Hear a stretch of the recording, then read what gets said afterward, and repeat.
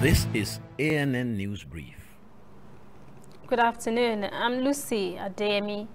Protesters took to the streets on Wednesday in Khartoum, the Sudanese capital, in demonstration against a new United Nations mission for the country.